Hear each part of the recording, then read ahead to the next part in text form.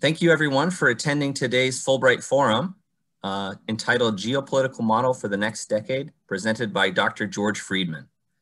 We'll have an introduction and discussion with Ambassador Reka, who is a member of our national board.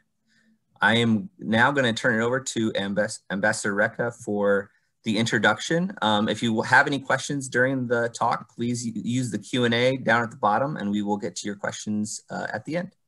All right, Reka, turn over to you.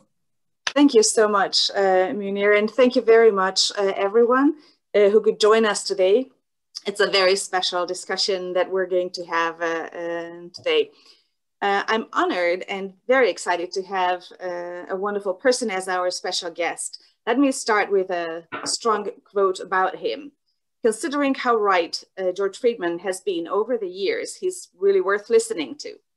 Another one, Friedman is one of the country's leading strategic affairs experts, an author of several seminal books, including several New York Times bestseller, including The Next Decade and The Next 100 Years, which are among my favorite readings as well. Founder and chairman of Geopolitical Futures, which specializes in geopolitical forecasting. Prior to this, chairman and founder of the global intelligence company Stratfor.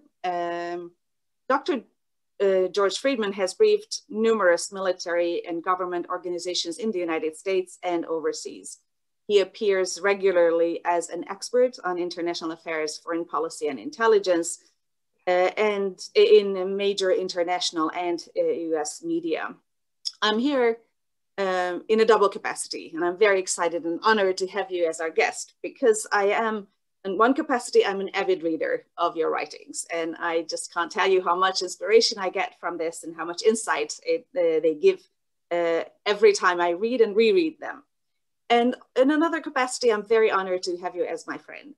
So thank you so much for accepting our invitation. And before further ado, let's jump into the middle of the discussion. We have a fascinating topic, which really is opening us, to a longer term thinking. We're under the pressures of a very hard year behind us. COVID has hit us in a very personal way, but also every country and every organization has been hit by this experience. It also allows us to have a little more breathing space, maybe, to think ahead and look ahead and try to understand, how to organize our organizations, our mission, especially as Fulbrighters in the years ahead of us, on the basis of the experience that we have had behind us, and maybe on some of the signs of the future of what we can see. So with this, George, thank you so much for accepting the invitation. The floor is yours. Thank you. And this all proves that technology is evil, always. Yes. It used to be you stood up, you saw your audience, waved and left. Now, this. Indeed. So I want to talk about the next decade. But first, I'd like to make a distinction between foreign policy and geopolitics. Foreign policy is what you wish would happen. Foreign policy is what you wish other people would think you wish would happen. Foreign policy is merely a possibility that you think is good or helpful or what have you. Geopolitics is what does happen. So you can brief each other as much as you want. And of course, in Washington, the basic gross domestic product is policy papers. But history moves on. This is not to be Marxist or Hegelian. It is simply to face the fact that we live in a world of constraints. We live in a world of imperatives. And we cannot do what cannot be done. And we must do what must be done. To begin with, I would like to just point out that US foreign policy, like all foreign policy, is much more consistent than it looks. The speeches are different, the policy is the same.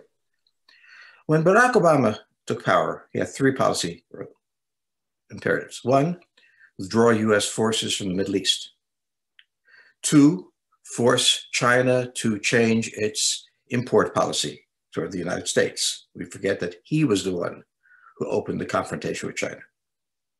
And thirdly, to limit the ability of the Soviet Union to move westward. This was after Ukraine and so on. Donald Trump's foreign policy was to withdraw troops from the Middle East, to confront China more intensely on trade issues, and to confront Russia by placing troops in, keeping troops in Poland and maintaining sanctions and so on. Joe Biden is now president. His policies are to withdraw troops from the Middle East, to confront the Chinese, and confront the Russians. Three presidents, each of whom loathed each other. Well, perhaps Biden didn't loathe Trump. Biden didn't oppose Obama, but still three very different presidents, utterly different foreign policies, identical actions. Why? We had to withdraw from the Middle East. We were losing troops to no end. It was not working. Secondly, it was inconceivable that China would have free access to the American market, but the United States would not have an equivalent access to the Chinese market. And thirdly, we had all lived through the Cold War, at least some of us did, and we did not want to see the return of Russia to the Carpathian Mountain frontier or to the Polish frontier, because that was very difficult. And so we had this foreign policy. Very few of them would have said, this is my foreign policy. They just did it. They did it because there was little choice. So in talking about the next decade, what makes it possible is the impersonal. It is not a policy paper that is written by Blinken that describes what he will do. It is the reality that the world faces. And so that's where I'm going to start from, not from what policies I'd like to see happen. I would like me to be president, and I would like to have all the ice cream that's available. Well, neither of those things are going to happen. So let's not discuss what I want. Let's begin with a reality, a really simple reality, because the foundation of geopolitics is simplicity. There are four great land masses on the globe. There is Africa, South America, Eurasia, and North America. Between these great land masses are oceans, some seas as the Mediterranean. Water separates them. When we talk about Eurasia, this was the center of gravity of the global system. But it has a defect. It has massive dividing lines between the various parts. There's the Himalayas. There are the grasslands that you find very difficult to pass. And this mass was constantly at war with each other, not only between segments, but as with Europe, inside of Europe. Part of the problem was that some areas were too crowded. And Europe is certainly a crowded country. So I once counted 52 separate political entities in Europe. The likelihood of these not having conflicts is very low. We are now in a period where a serious attempt is made to limit those conflicts. They failed to do that in the Balkans, so they declared Balkans not to really be European. 100,000 dead since then. So when we look at Eurasia, we look at an entity that's vast, tense, in some parts impoverished, in some parts massively successful, never quite at peace. Now, the most important event, I think, in the past 1,000 years, which is a lot of nerve saying it, happened in 1991.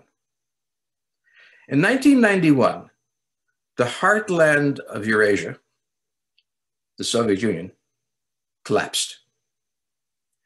And for the first time in history, or certainly for 500 years, there was no European global power. The European power became regional. And even regionally, it reached out to others to help shape it. Now, you have to understand how important this was. Because for the first time, the Atlantic, first time since the 15th century, the Atlantic was not under European control. For the first time, Europe could not project its power through the Atlantic, even if there was such a thing as Europe, but it couldn't do it. The United States came at this point undisputed dominant power of the Atlantic, simultaneously almost with becoming the dominant power of the Pacific, which happened within World War II. Now, the United States exists in a unique position. Unlike Eurasia, or even South America, or even Africa, there is no possibility of a North American war between North American nations. Canada will be irritated with us always. We understand the problems, but there's not going to be a war. Mexico and the United States have been bickering ever since the Mexican War ended in the 19th century, but there can be no war, even if there wish to be a war. The United States is so powerful that at this point it is inconceivable there be a war. So the four land masses, one has an imposed peace. Secondly, the United States controls the Atlantic and the Pacific, which means it cannot be attacked from the sea. It can be attacked by nuclear weapons, missiles, or something, but it cannot be attacked from sea. And this defines a huge shift, which is that North America is now the center of gravity of the global system. It is not necessarily a nice place. It has all sorts of unpleasant things happening, but it is the only thoroughly secure region and controls the world's oceans. And that means that the fundamental American power is projected outward. During the Cold War, we projected power eastward to support NATO. And the war plans that had then, called Reforger, essentially saw American forces surging across the Atlantic in the event of war. This might have actually worked, but we never tried it. At this point, we are engaged with China to some extent on their home territory. So we are right off their coast. We have the ability to define the battlefield, if there's going to be one, economic and political, by the fact that we can place our forces and even our economy where we want it. Others cannot come here without facing great risk. So this is a fundamental reality of the world. Now, at any given time, it looks like the United States is going to collapse. This is because the United States is built on creative destruction, as Schumpeter said. We destroy our institutions and build new ones. I've written a book arguing that this is the health of the United States. We will take the question of race and allow it to rip the country's soul apart. And very few other countries would allow that to happen. We will have discussions of economic power and how it's structured. And this can be confused by a country that's weak as an American weakness. Weak countries having this level of dispute collapse. You could not be a weak country with a weak government and survive the kind of tension that goes with the United States. But you can in the United States, you do. So I lived through the Vietnam War, where the anti-war movement was powerful, assassinations of Martin Luther King and others happened, where the president was found to be a criminal and told to leave the office. And so we've seen this before. So there is a disjuncture between power and the internal perception of operations. Geopolitics defines where you are. It defines what you can do, but it leaves very open what kind of regime you'll have. There could be many regimes in the United States. There could be, because of its position, powerful. We have one that is built on internal conflict. And one of the great mistakes that are made by Europeans is because they had such conflicts and it ripped them apart, they assumed that it will the United States. So it is important to understand the dynamic, the internal dynamic of each country, which is unique. And again, not subject to policy, okay? Because we don't want to have this, but we are going to have this. This is the issue that will haunt us, and it simply will be there. But it's haunted us for over a century, and we survive. So we live in a world in which there are, other than the United States, 3 powers that we have to consider. Let's consider first Russia. What does Russia want? It must have the return of strategic depth. It defeated the Swedes, it defeated the French, it twice sort of defeated the Germans. Each time because the distance from the frontier to the capital was too great for them to go. With the collapse of the pro-Russian Ukrainian government, which the Russians blame on us, all right, they suddenly saw the frontier of Western influence 500 miles from Moscow. They knew they could survive when the frontier was somewhere around Poland. They were not sure they could survive this way. So what we've seen from the Russians is an attempt at rectification of power.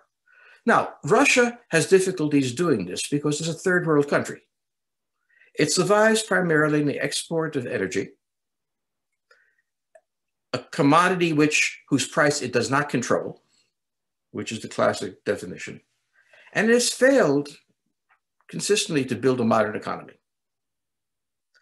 So it has to always resort, instead of from economic power, as China does, to the use of either military force, the threat of military force, or what we'll call covert political force, which is for them soft power. We first saw them this year using soft power in Belarus. Belarus is a critical country. If it is in the hands of the West, Smolensk is now a border town, not the heartland of Russia.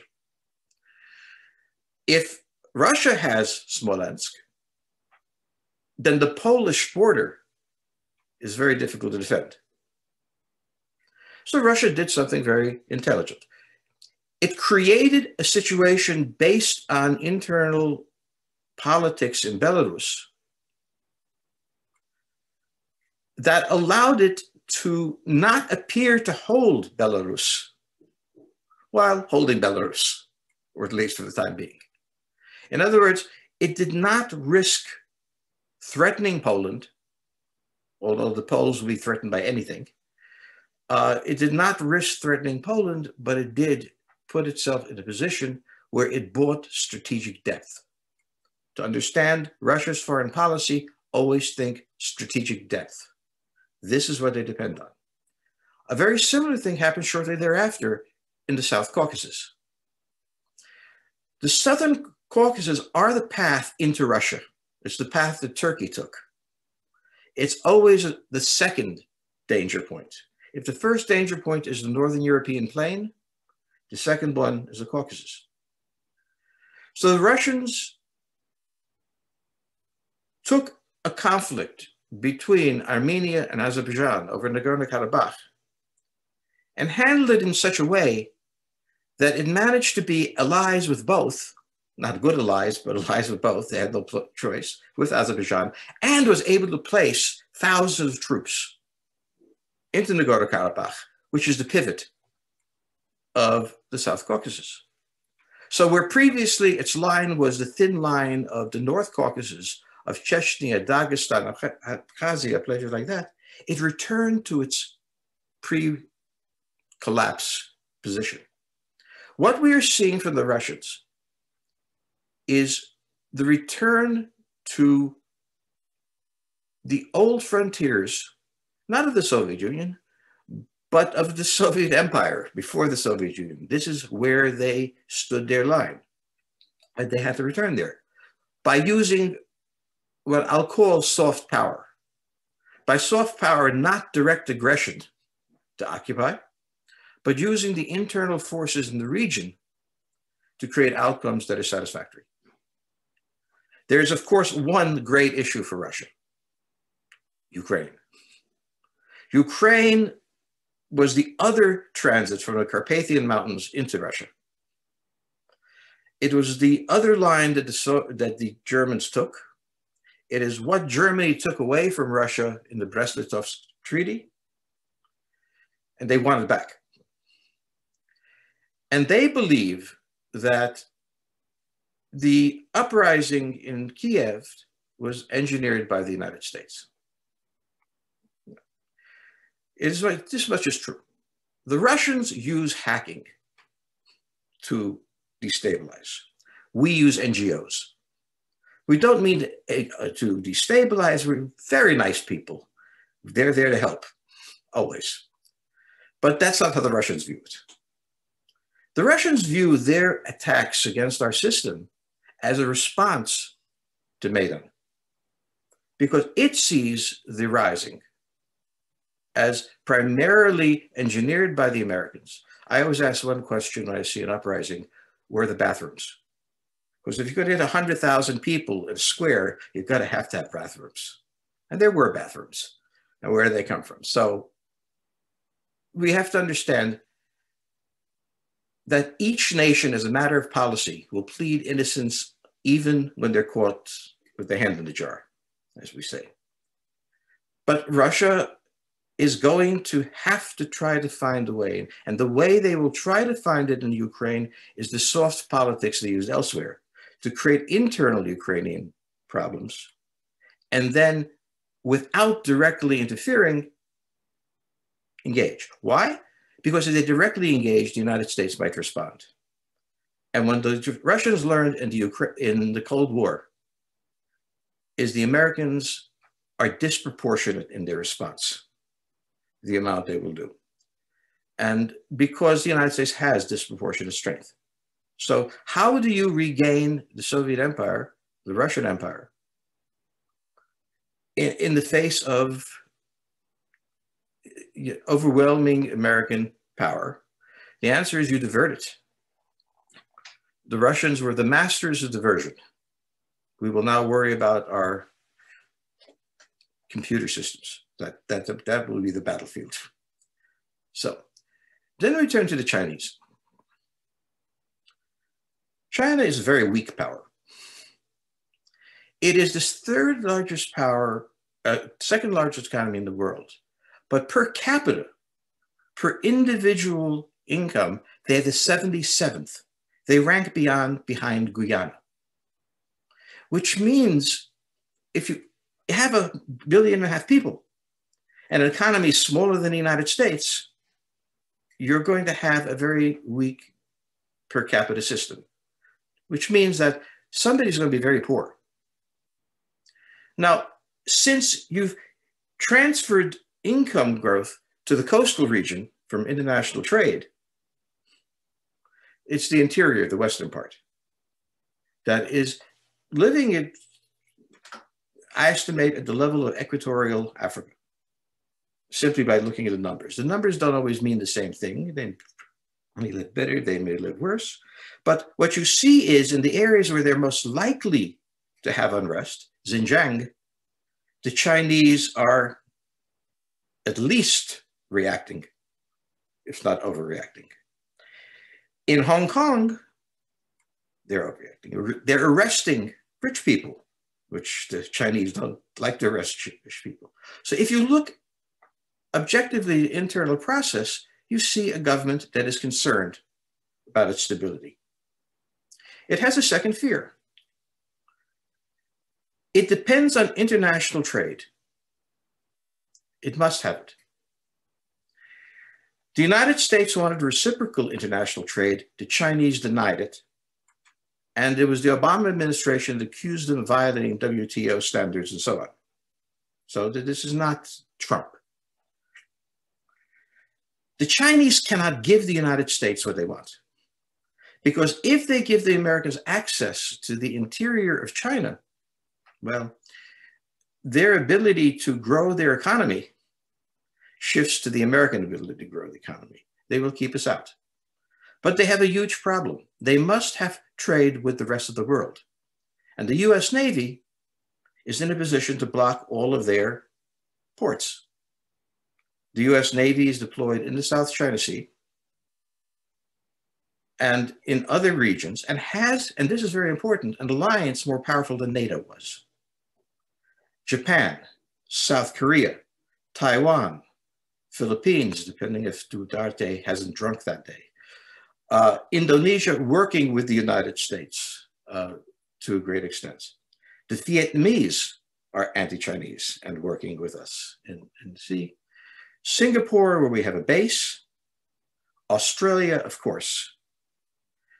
The total net GDP of that alliance is about $38 trillion to the Chinese 14. It is an alliance structure that usually isn't paid attention to because they want us to go to dinner in Brussels and talk to the Europeans. Well, that's not who we're talking to. The idea that the United States does no longer internationalist flies in the face that over the past 10 years, we've built an informal but very real alliance. And China is facing this. And China is facing how to break out of it.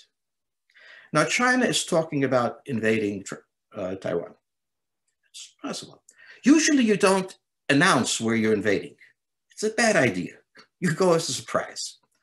So my first reaction is they may invade somewhere, but it's not going to be, Taiwan.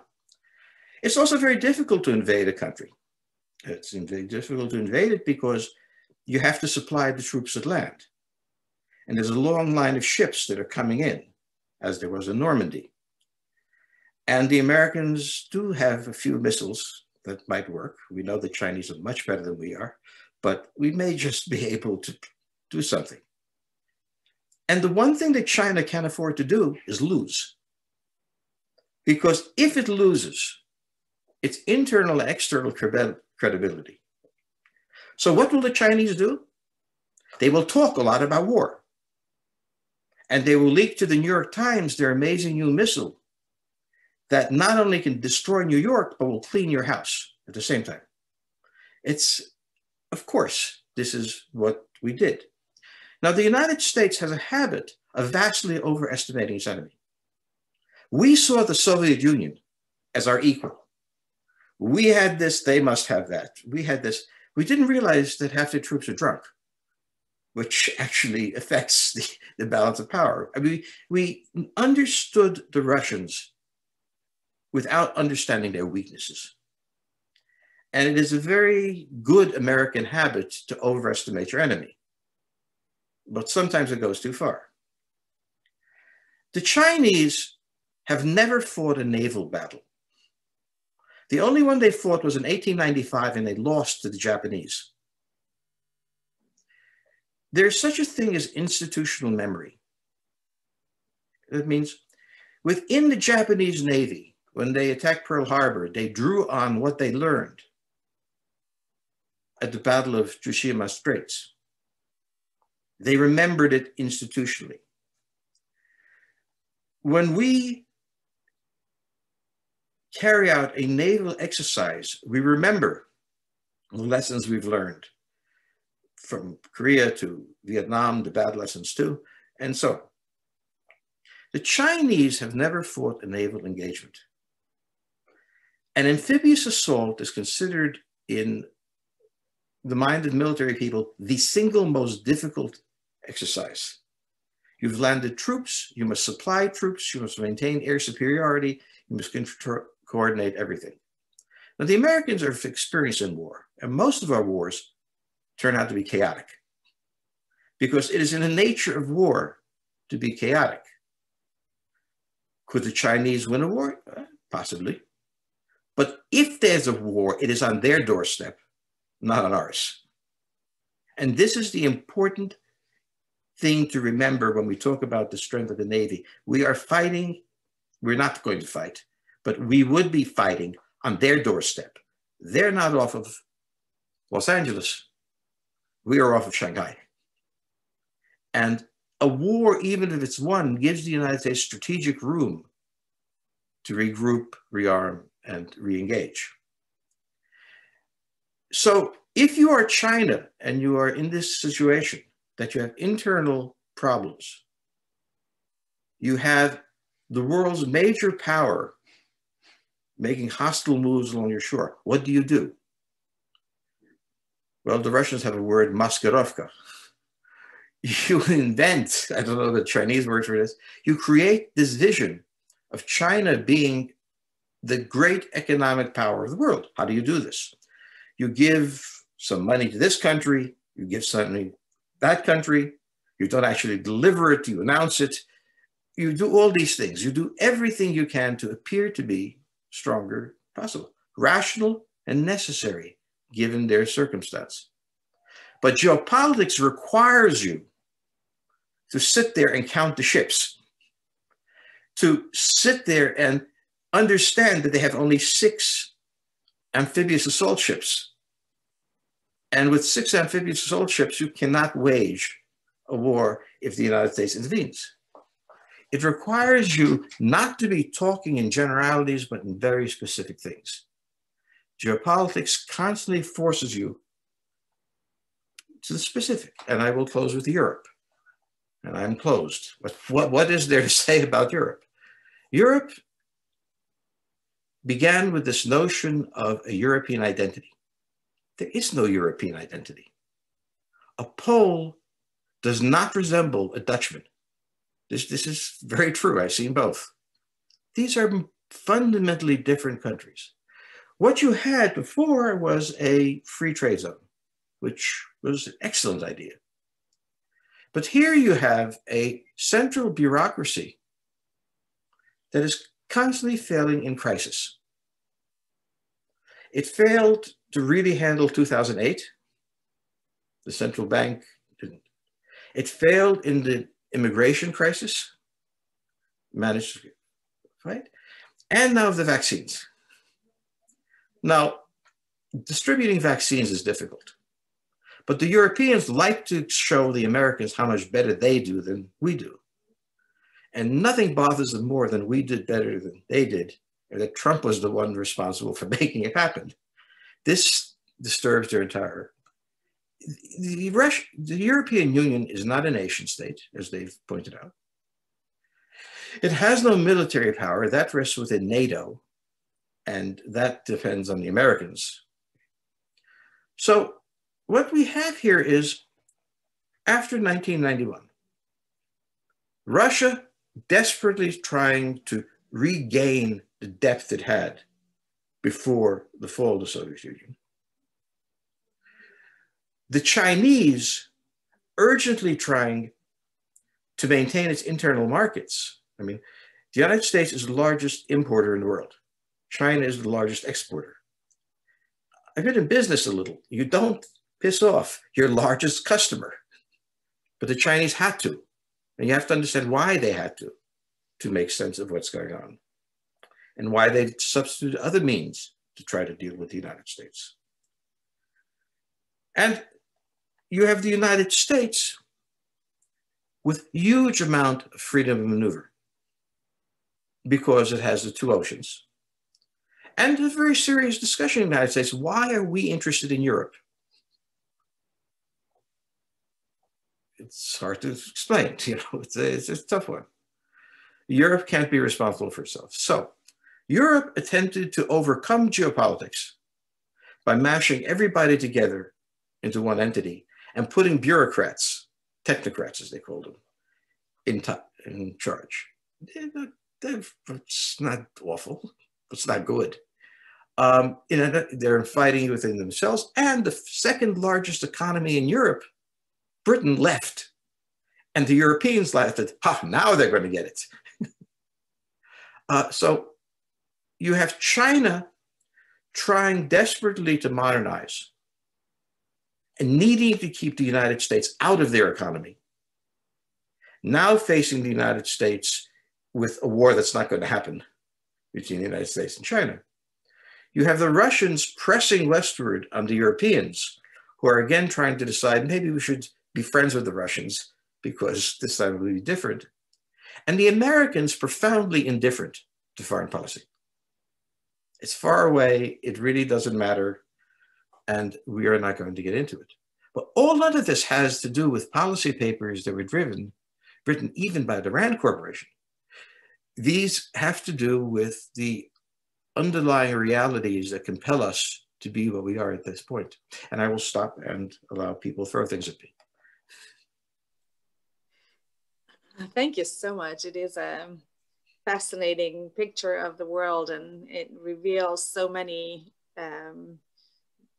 dynamics and so many such a strong rationale behind moves that are often shown in international media as irrational or aggressive moves. And I think it is a very important moment for us to understand, you know, on the basis of this, I would be very curious to see, you made a very strong case why the United States should not be active and more sort of present inside Europe as a traditional ally, as a former center of gravity, as a previous sort of reminiscence of a previous geostrategic reality.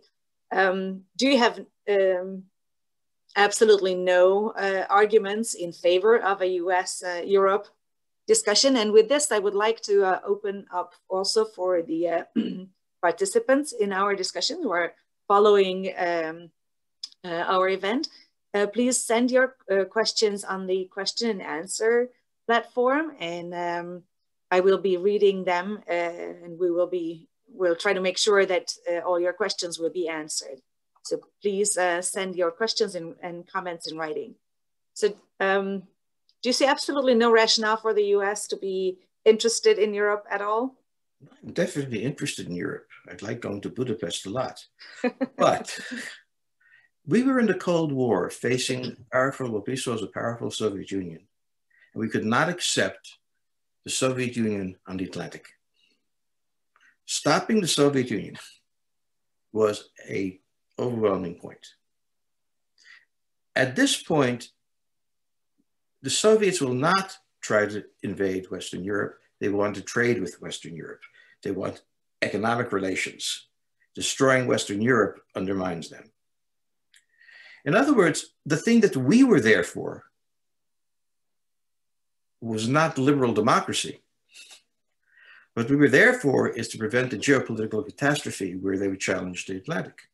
There is no such challenge, nor is there an alliance. The Europeans have basically abandoned NATO. They go to the meetings, they have very nice lunches, it's very good. But you cannot have a military alliance without a military. Since the United States has the only military, and Germany is the fourth largest economy in the world, finding ourselves defending Germany while Germany doesn't have a military would be irrational. Therefore, there's not an imperative forcing us into this, nor is there a European dynamic that would welcome us. So it's not a question of would I like it or not. The reality at this point is that the global dynamic is in the Pacific, not in the Atlantic. And for the time being, at least, Europe is perfectly capable economically to defend itself. If it chooses not to, well, we may have to anyway, but not now. Okay. We have a couple of questions that are fascinating. Let me start with a more theoretical one from our friend H.W. Hankey. Who says, greatly appreciate Dr. Friedman's very erudite analysis of global geopolitics and really geostrategic balance and dynamics. At the same time, I'm curious to what extent geopolitics as a heuristic tool serves us well to understand the conflicts of the future. I think it's extremely powerful, precisely because it brushes aside all the personalities. We understand Russia and what it must have, strategic depth. We understand China, what it must have, an insulated market so it can develop and can't afford a war. We understand what the United States needs from the world, which is very little.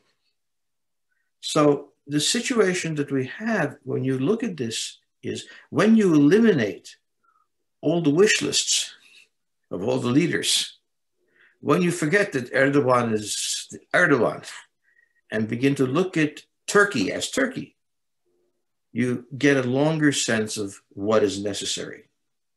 And what you must have, what is the heuristic element is, what must you have? What can't you accept? And within these poles, history takes place. Thank you so much. There are many questions, so I try to make sure that we can get to all of them. There is another one which is also along the lines that we have talked about, and then there will be others in more about US internal domestic issues. Let me try to focus on the various areas. So André Larocque, the world's great powers have not been directly at war with each other since World War II or Korea, before the significant development of nuclear arsenals. You're talking in terms of the serious possibility of conventional wars between such powers. Shouldn't we assume that those would escalate into a nuclear conflict? And we're back to factoring in MED as an important deterrent.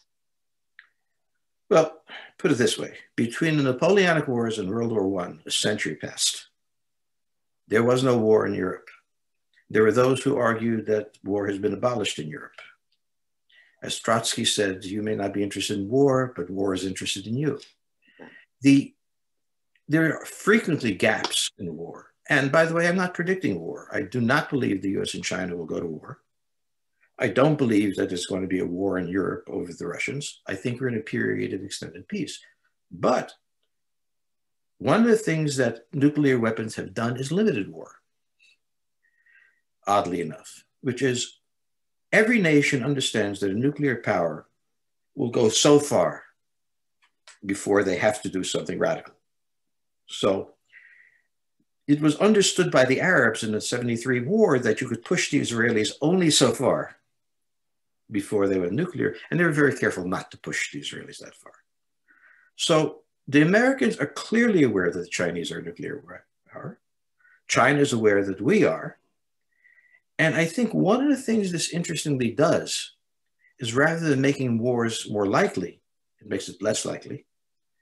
And the other thing that it does is it imposes prudence on political leaders. China could be much more aggressive at this point, or try to be. The Americans could be, but we both understand that in the end of the day, we all want to go home and sleep in our beds. And as they used to say, and I think that the oddity of nuclear weapons is in containing war. Now, it takes one lunatic to make me wrong, but still I see that. Thank you so much. Another question along a similar, along a more the Fulbright mission itself. Let me take that to the front for a second. Celia Evans, I'd like to know what Dr. Friedman thinks of the role of the sort of work that Fulbright does and our own work of bringing students and people to meet with people in these countries. I think this is valuable. I mean, there are three dimensions of geopolitics. One is war, perhaps the least important. The other is economics, and the other is politics, the day-to-day processing. The more that we understand the day-to-day political processes, and the more we open markets to each other and so on, the better it will be. So I'm not arguing that we're automatons trapped in a war. I'm saying that the broad picture is fixed, but that within that broad picture, there are very important things to be done. So we haven't had World War II in a while.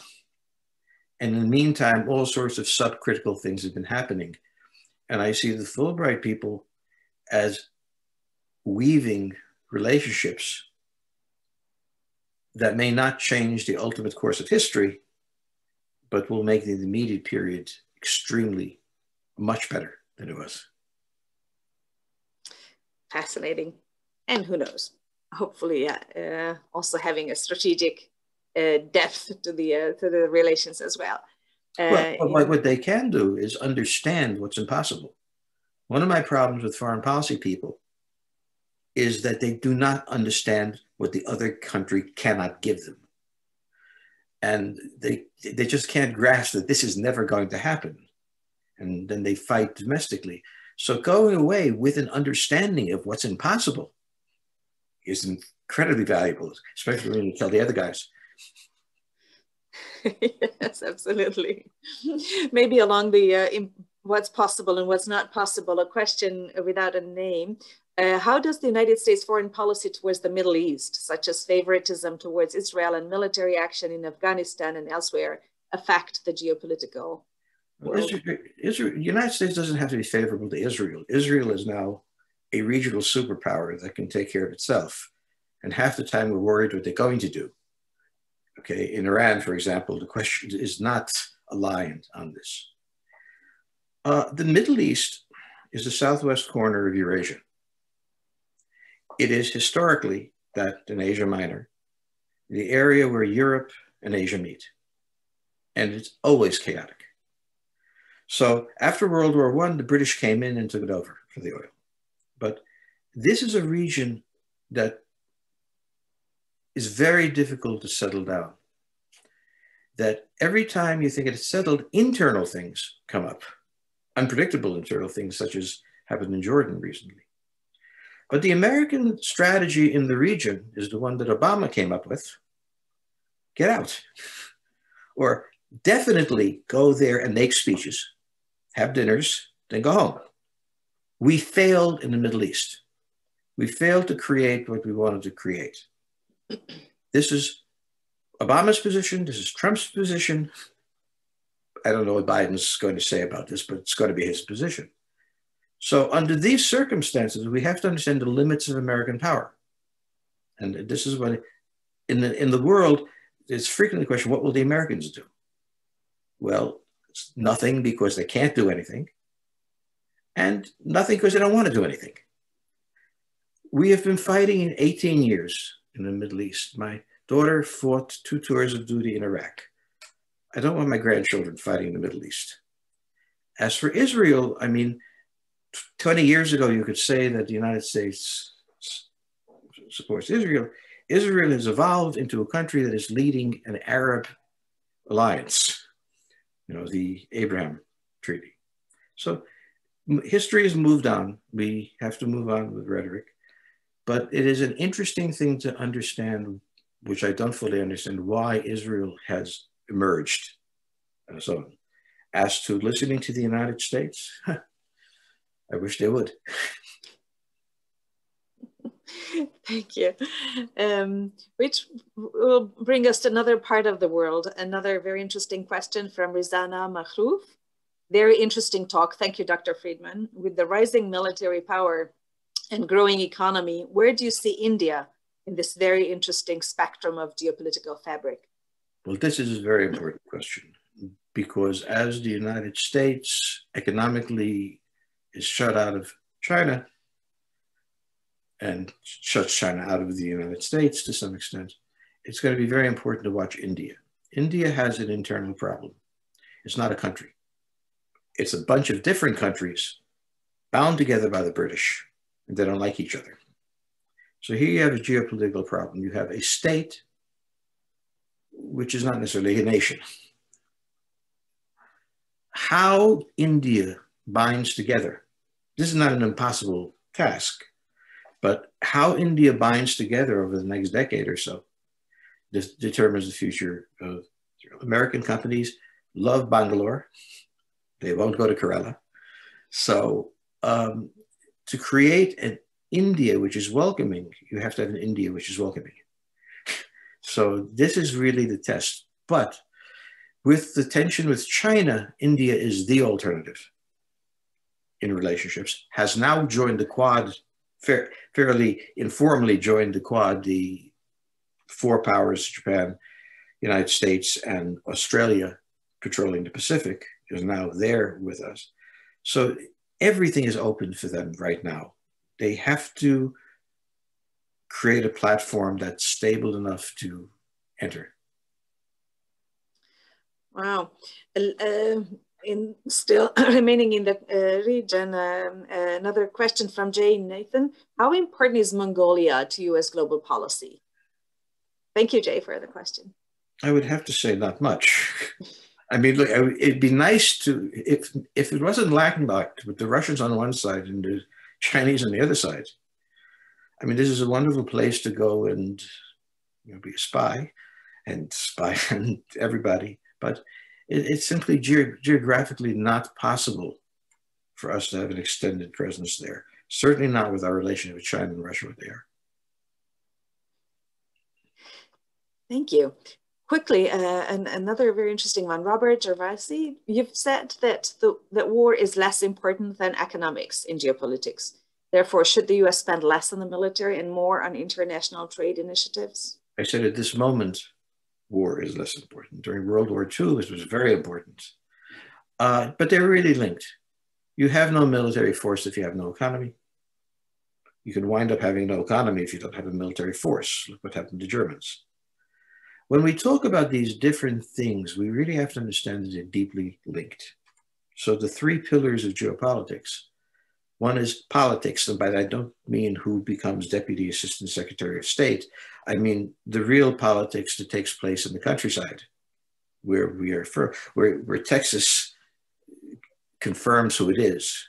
This, coupled with economics, coupled with war, and at various times they change in importance. At this moment in history, I don't see war as a major dimension of what is tearing the world. It is economics. It is also politics in each of the different states. So it depends what year you live in. I mean, you are living in 70 years after World War II. The chances are in your lives you will see another major war, just statistically, but I don't see where it comes from. China is not going to war with the United States. The United States is certainly not invading China. Russia is tiptoeing through the bushes, hoping nobody notices it. This is a time of relative peace. This is the time when nations can build their economies and stabilize their social structures.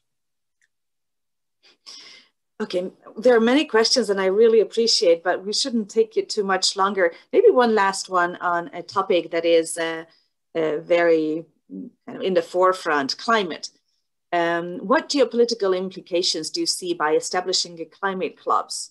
Who needs to be in those to actually achieve enough pressure? So there's a reason that people don't respond to this. First, they'll be dead by the time this will happen.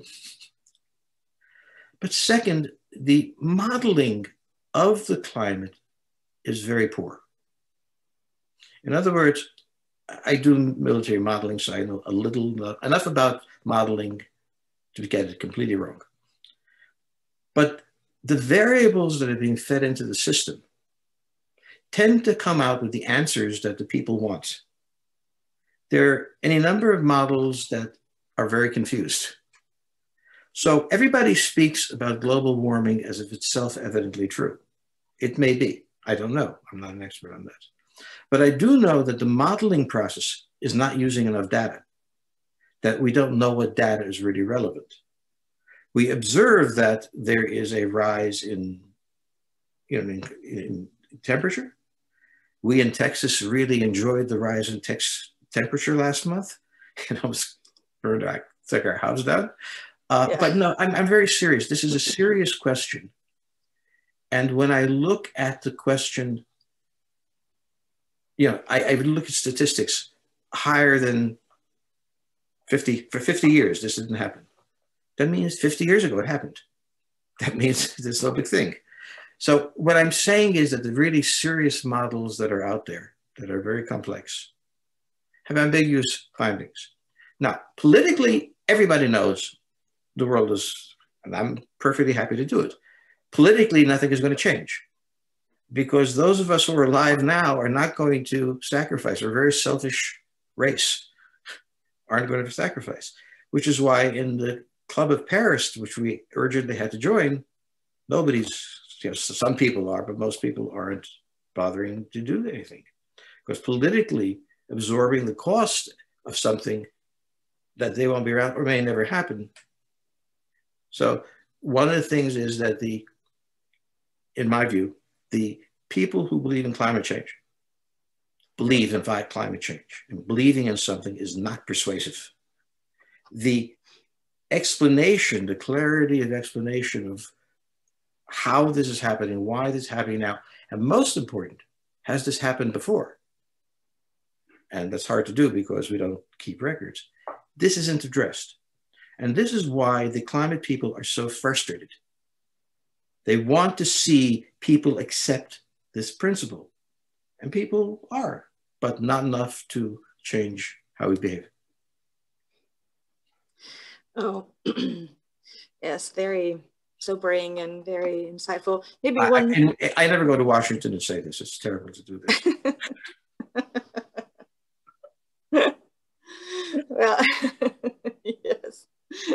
Maybe if I can have one more minute for a question that is coming from also another member of the board, and I would like to just take that as the last one. And thank you so much for your time. Alison Grady, do you think that foreign policy as a field tends to appreciate how different countries look as they stretch from their capital cities and major cities towards their outer borders, and how these lawless and how, she says, how lawless much of each country can be in its hinterlands?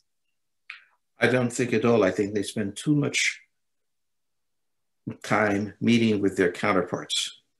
Professors meet with professors, ambassadors meet with ambassadors. And this is a natural thing. But in several countries where I've gone off to the hinterland. What's interesting to me is that these are the people who, if they rise up, will create an earthquake. And it's good to meet with them, but it's also uncomfortable because they tend to be poor. They tend not to have nice 5-star hotels. And what I've observed about my colleagues, they tend to be comfortable with the people they know. They also don't have language skills, which is a serious problem. So I think it is absolutely essential to go to the people. So I say always, and Reka knows this, you've been to Washington, why not come to America next? In other words, Washington is such a strange place and is so unlike America that you can get a completely different view of it. So everybody come to Texas, we'll drink 5-star, we'll go out dancing on a Saturday night and you'll have a fist fight, you'll meet America. Wonderful. On this cheerful note, I would like to thank you so much. That's very cheerful. Yeah, absolutely. And very encouraging to discover America. Very important. And the hinterlands of other countries where we operate. And by the way, in Texas, we do not regard ourselves as a hinterland. New York is a hinterland. We're America.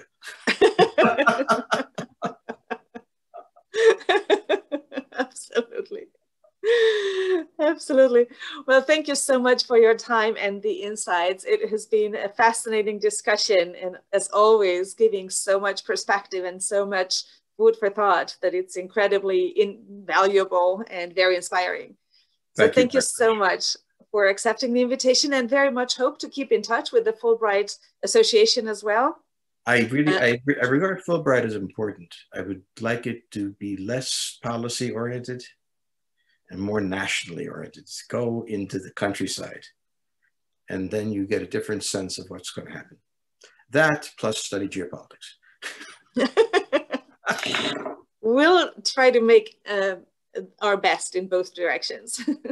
George, thank you so much for this wonderful discussion. It's been wonderful to have you. And thank you all for having joined us, for the wonderful questions. Thank you. Sorry if we left out on one or two, but I hope we managed to go through almost all of them.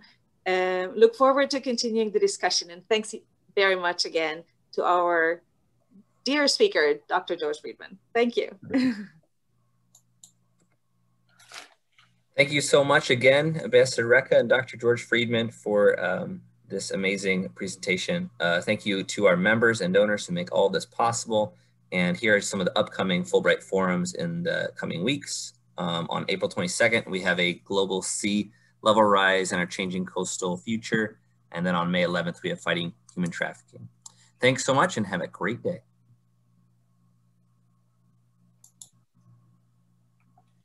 We're off.